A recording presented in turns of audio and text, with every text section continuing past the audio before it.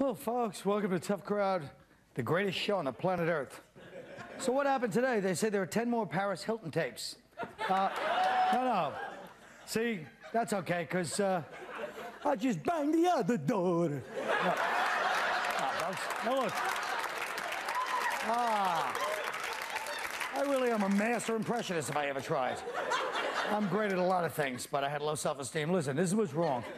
In the old days, if you had Hilton family money, everybody involved in this would have been killed on the down low. You know what I mean? What's the point of being the Hiltons if you can't kill people that do stuff like this with you? Here's another good one I heard. It's illegal to show the nativity scene in schools in New York during Christmas. You can have the menorah, the crescent for Islam, but not the nativity scene. Folks, nativity scene, Christ's birth, it's Christmas. It's named after the nativity scene. All right. And to protest, we're going to have a nativity scene on this show with Norton as the baby Jesus. Well, I think Voss, when I started thinking about it, could be one of the three wise men statues, because he almost looks like he has his hair and beard painted on, you know? He's like a very ceramic complexion, Voss. He really is a creep. They all are. Anyway, I think the fact that Christianity is under such attack is all this biblical prophecy, because this is when they said it would happen, and I get nervous, like the Bible's right with the marks of the beasts, the plagues, the frogs raining down. You see how windy it is today? That could, hey, that could blow, you laugh, and that could blow all the hell frogs out of their perch onto your necks. You know, you're laughing after they got a damn hell frog, I guess what they call them. Look, I'm not trying to get the Christians paranoid, but if things keep going this way, you'll be back at the Coliseum fighting the lions, you know? Next thing you know, you wake up in the ICU unit and Siegfried saying a gay German prayer over your head. And he's like, I'm sorry, it must be the wrong room. All right, let's start the show on that bad accent I just did.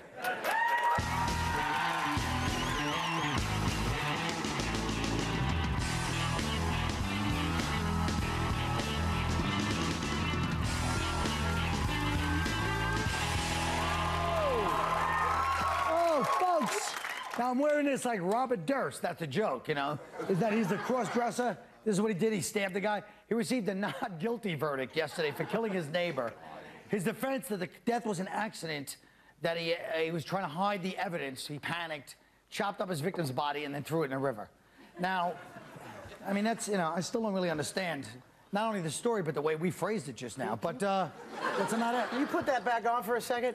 Why, Bob? You look just like the girl that Jim Norton brought up to the apartment the other night. That would have been good if you hadn't nervously gone. Yeah. Jimmy. I've been on the show twice, you ass. I know, but the crowd doesn't know stupid, bald Norton lives in your building either, dum-dum. Now, Jimmy. Yeah. Let me ask you, would this have been different if the guy had been black? Come on, man. Come on, what kind of question is that? Can anybody say Suge Knight? You know? Yeah, of course. It definitely matters if he was black, because I'm just a regular big black guy. And if I fit a description everywhere I go, and I get harassed by the cops. So imagine if I murdered my neighbor, and I'm trying to get off. I don't even got money. So I'm really going to jail. I'm going to jail for two reasons: being black and decapitating this young man. I want to know, but it's also... All right, if he was a regular black guy like you, we would have never got off, but we all know if he was a professional I'm a regular athlete. black guy? You just said I'm a regular black guy. No, You're just really big. I was just... You're a regular black guy with a really bad shirt. I had to do it. Isn't that terrible? Oh! Hack! He really...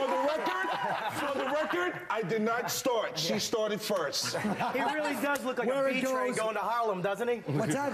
I said he really does look like the B train going to Harlem. But you know if it was a professional athlete, he would have gotten off. Okay. First of all, Jimmy, right? Is that one? Anyone? This couldn't be black. Black guys don't chop bodies up. It's a matter of class. It's not a black issue. It's a class issue. The guy did not have the money to buy his freedom, which this guy obviously had. And where did they pick this jury? At they went to the O.J. College? Simpson jury school. I mean, exactly. You know. Big time. But what, didn't he say it was self-defense? Is there a school? Self-defense of a 71-year-old I don't even want to talk about it man. anymore. I want to show this stupid thing. Ready? Let's see the If I thing had that $1 we have to million, show. I'd get away. Stupid thing. I'd kill you, get away. He bought his way out of jail. Whoa. No, I don't think it's the money thing. If he was black and he had money, he still wouldn't have gotten off. He's white. He gets off. He gets the deal. 3 black kids go to jail for 15 and a half to life.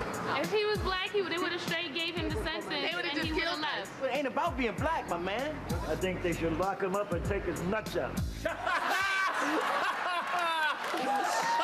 That'll looks like one of your relatives, that guy. We're Mets fans. Yeah, right. All right, what's the next story? Let's move along. Oh, look at this judge. Chief Justice Roy Moore has been removed from the bench for refusing to remove a giant monument of the Ten Commandments from his courthouse. He said, I was just upholding my oath of office. The Constitution of Alabama requires to acknowledge God. Now, I kind of agree with him, but, you know, did he have to use acknowledge God with bigger stones than Moses? You're looking for a fight, Peckerwood. Watch it. Now, listen, aren't the Ten Commandments, though, the foundation of most law, Jim David? I don't think so. I think they're the foundation of most religion. I mean, in the Ten Commandments, you've only got 3 laws that are commandments: stealing, killing, and bearing false witness. It's not against the law to covet your neighbor's ass. I mean, that's the foundation of Jim, capitalism. I think you're paraphrasing into your version of the Ten Commandments. No, it is. It says you shall not covet your neighbor's ass. Oh, come on, Jim. But he's got a good point, because the foundation of law in this country is the protection of people who have enough money to hire lawyers to get them off for killing their neighbors. That's the foundation of law in this country. Holy crap. Whoa. But it is. What the hell was that? He said it's Watching Ally It's not. This country was not founded on religious persecution. This country was founded on slavery and making a buck. But that's what it is. But the Ten Commandments, when we say it's law, it's not this country's law. It was the early law of all countries when it first started. We're just saying that all law is based. But that's not the foundation of most law in all countries either. It's something good. It's the Ten Commandments. Why should that offend you? I mean, if it was a statue of somebody a 9-year-old, maybe you could get offended. But it's not bad. Because it just so happens... Now, wait a minute. If your particular religion says that you worship a pickle and you should screw your neighbor's wife and you should steal stuff from Kmart, then those are your beliefs. Those commandments conflict with your beliefs. I follow. But don't you think that anyone can say anything? I mean, at some point, do you believe, hey, listen, it's all just this slippery slope? So our country was founded, let's say, 85% Christian right now. But Iraq was founded on, what's it, the Quran. And same Iraq, thing. Look what they did. They bastardized it. But it's not the same thing is my point. You can't say Iraq's behavior and the United States behavior is the same thing. They're two opposite ways they live. Religion can be too easily manipulated. But anybody, I can say that about anything in the world can be too easily manipulated. So don't do it. So don't do anything? Just stand here like this with a saltine cracker? No. And a glass of water for 20 years. Just don't mix religion and state. That's all. That's BS. You want the Lord involved when you're going to court. I know I do. If you're Lord. No. Listen, Trinity. Born here. Let me explain this to you. As a black man going to court, I always pray to the Lord because I got open cases right now. But that's your right. Every time I go to court, I pray to the Lord. It's all right. It's your right to pray to the Lord. These rooms. Yeah. I'm sorry, Jim. I just wanted to get that off my chest. I sat back and watched. Wow. All I'm saying is this. Senator Orrin Hatch has introduced a bill that will allow foreign-born citizens to run for president of the United States. Yes! Now, I know why, because he wants to endorse that one, his boy, Slick Rick. Nothing, folks? All right, look. Bernadette, should you have to be born here to be president? Bernadette. Who's Bernadette? Trinity! Oh, my God! That's a black person's name. She's a person. It's an Irish name, Bernadette. It's an Irish name. You Bernadette Dublin. Bernadette. I think of it to you back in the day. Oh, my God. We gave that stuff to you. You're not even Irish. What are you talking about? I'm Irish. Robert Patrick Kelly. Shut up, Colin. I'm Irish just like you. Shut your mouth and go back to Bernadette. Because he says... Bernadette, go. Jim, shut Thank you, Robert Kelly. Because he says Robert Patrick Kelly. What about Shaquille O'Neal, stupid? That's right. All right, folks. You'll go be a sellout and watch the commercials. I'll say that we hear these malcontents. We'll be right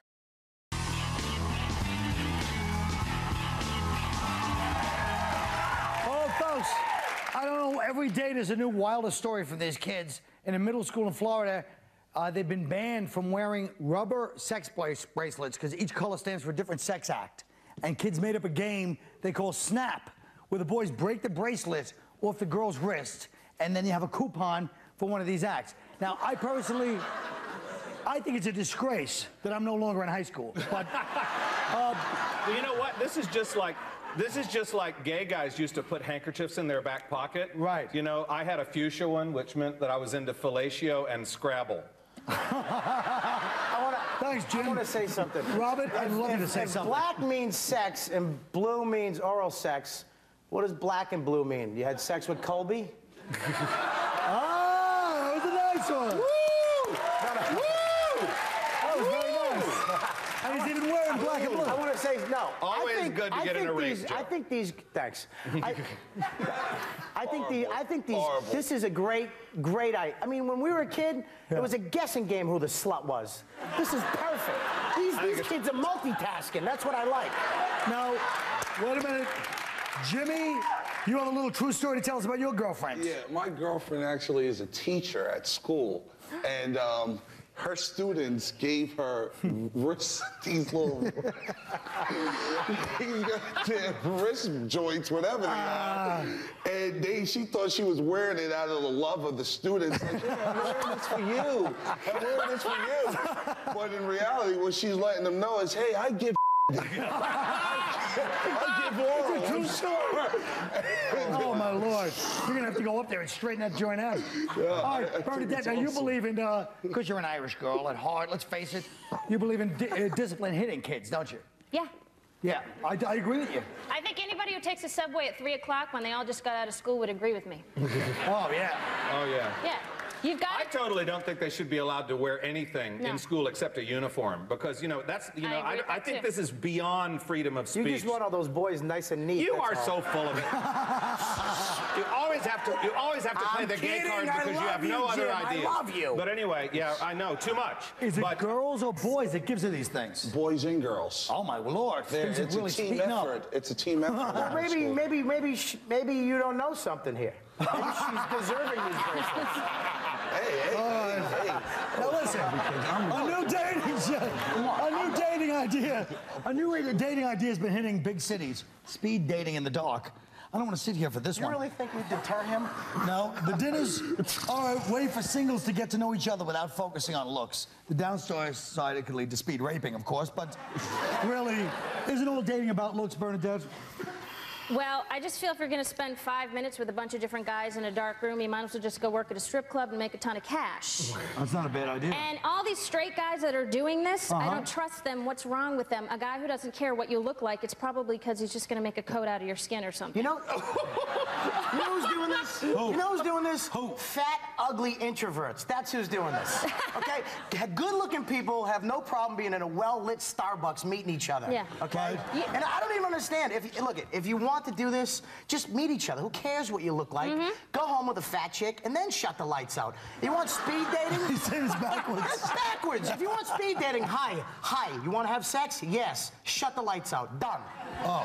You know what it is? It's people who were so superficial throughout their 20s, they wanted to be with the hot model, whether it be male or female. Now they're in their late 30s and they're scared, and because they were so superficial and wrapped up at looks, they have to do this. Am I on Crossfire? I like the fact that you managed to point to every one of us during that. So superficial. It's really stupid. I mean, I just think the whole idea is stupid because what if you really like somebody in the dark and then the lights come up and she looks like Dr. Ruth passed out over a garbage can at 4 o'clock in the morning? I mean, what over? Huh? Get out! Get out! Would you guys do that? What straight guy do you know that would really do that? That's why I just cut out. I cut out the middleman. I just Would you go on this date and you can't see what? I don't need. Speaking of superficial. Jimmy, we knew that. Jimmy, you knew that. Stop saying that stuff. Buried my microphone into my nipple.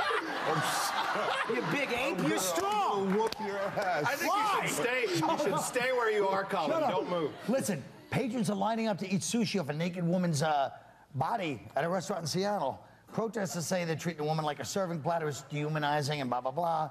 Now, I know whatever else it is a good way to get rid of the day-old Torah. Isn't but wrong. listen, Wait a minute, stop 1 second. Can you just stop touching my knee like that? Did Jim just cut off my one big laugh I could have had in the show? So let's go back. You can go Son back. of a bitch. The hell with it. Go ahead, what do you think, Jim? Sushi off of this woman. Huh? Yeah. I think eating raw fish off of a Did he naked just cut woman you is off after he cut me off? Yeah, he did that. First of all, the only food they could do this with was sushi with Japanese ladies because they're so docile. You could never do this with like a chick from the Bronx. They don't shut up for a half hour to enjoy your meal. She'd be like, oh, no, you didn't spill beans on my coochie. Holy he was like Steve. For some of us, our relationship with commercials is the longest running relationship we have, okay? So go work on yours. We'll be right back.